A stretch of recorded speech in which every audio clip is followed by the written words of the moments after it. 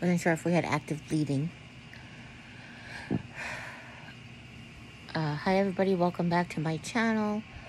I wanted to make a short video today to just give you an update of what's going on. I haven't been feeling well the last few days. I am off the chemotherapy and I still just don't feel well. My mouth is still, the inside of my mouth is still ick. The outside of my mouth is starting to ache again.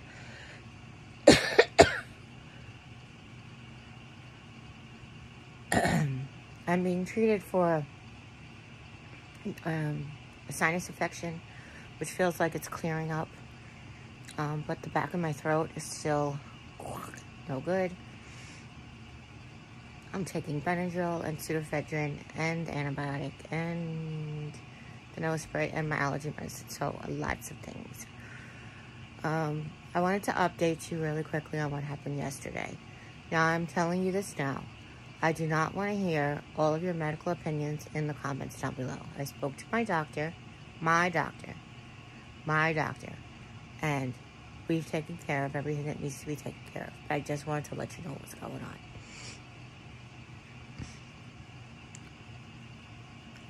Yesterday I had infusion, and the routine when we leave is Jamie loads the car. I get rollated out to the mudroom.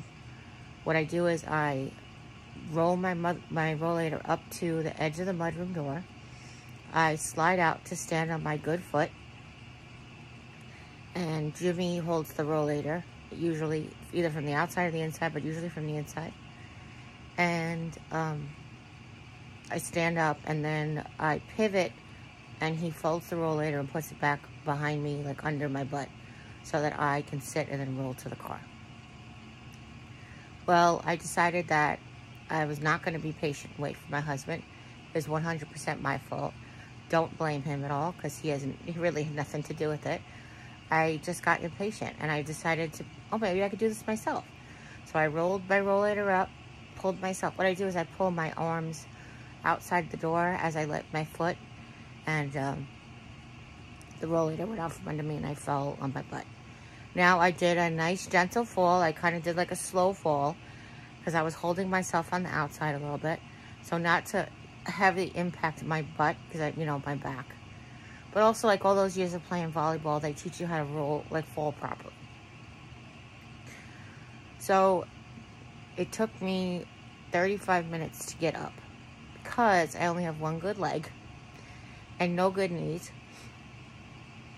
And the shoes that I had on were adequate for what I was going to do, but weren't adequate for getting up off the floor.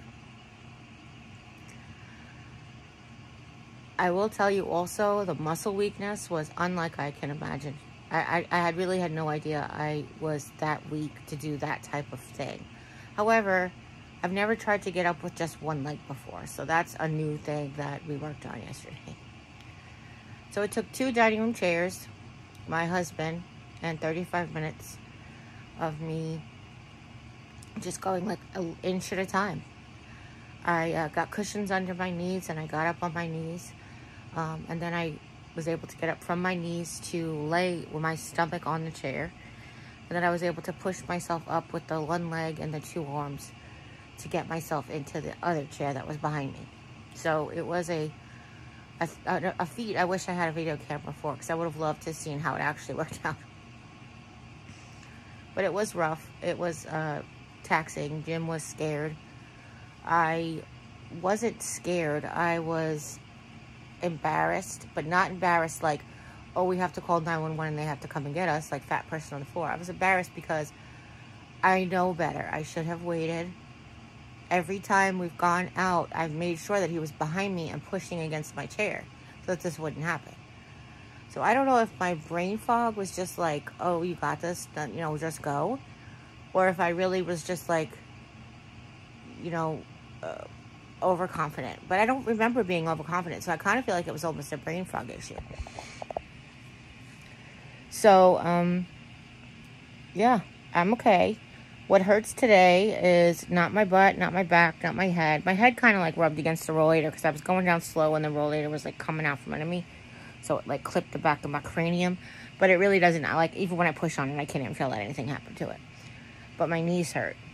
I said to my sister, it's probably been over a year that I've kneeled. When I go to, like, Emily's house, I'll sit on the floor and I'll have to get pillows under my knees to kneel, to sit up, to get back on the couch, like if I'm playing with the kids or whatever. But it's definitely been over a year since I did any of that. Because I've been there, you know, and there's no reason for me to get on the floor here. So I'm sorry I'm a mess physically, and I'm sorry the sounds stink. But I really just wanted to make sure that it came on and told you guys what was going on. Now, I'm treating my lips the same way I did the first time, so I'm expecting them to clear up. This was, I like hit it. I'll tell you, it's funny. But this was actually like a fever blister that started. Jimmy was helping me get my dress off yesterday. And the inside of the dress that I was wearing yesterday had like a waistband. Like it was a faux wrap dress, so it had like a waistband. And he clipped my lip. And because my lips, I'm using the steroid cream and it's making my lips so thin, just clipping my lip with the inside of it, like a piece of elastic sewn on fabric, cut it. And that's what caused this here. So, be careful. But seriously, I really feel good today, except my knees hurt. So I used the Voltaren cream, which is the anti-inflammatory that the doctor prescribed for last year when my knees were bothering me. I called my doctor actually as soon as I got on the chair, I called my doctor because I was due for infusion. I called the oncologist and I was like, this is what happened. Does he want me to? Because I wasn't sure if he wanted me to, like, yes, come in an ambulance and get x-rayed. But he asked me, like, questions. How did you fall? And where did you land? And how do you feel? And I was honest. I wouldn't, shy away from it. But I really find it's weird because I never considered my back. My sister was very upset. She was like, why didn't you go to the emergency room? You hurt your back.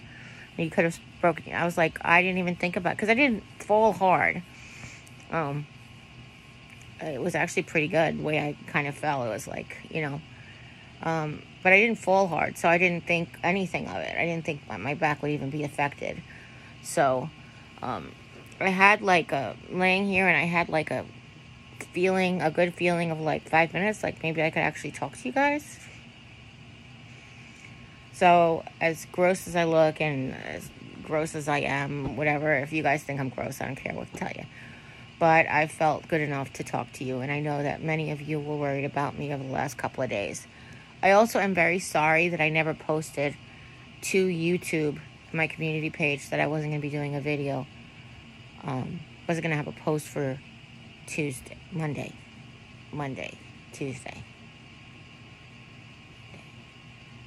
Today's Wednesday. I didn't have one today, and I didn't have one the day before. So yeah, for Tuesday. So I didn't post. I didn't put the post that I was going to not post. I didn't make the community tab post that I wasn't going to make a video for Tuesday. Upload a video. That's a good word, so I don't have to say post 1,000 times. I didn't make a post in the community tab saying that I wasn't going to upload a video for Tuesday. So I apologize about that.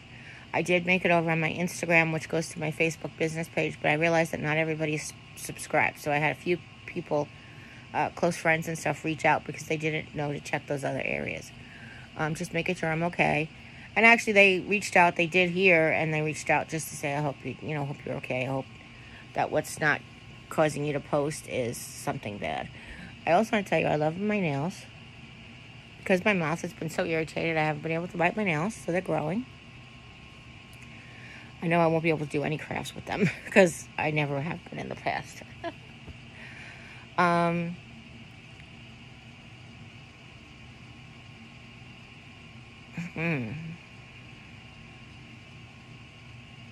Oh goodness, I was just going to say something else. So I rescheduled. I called the doctor and she said you can still try to come in, and I was like, no, I have like negative 50% energy. Like my legs were shaking. I was so weak. It actually took Jimmy pulling me off the chair to maneuver me to the rollator to get back in the bedroom.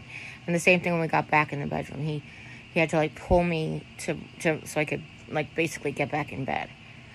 I said I just wanted to lay down and make sure everything was okay. I did like a whole full body check, like, you know, my elbows, because I did push off my elbows a lot too, and I want to make sure my elbows and arms were okay.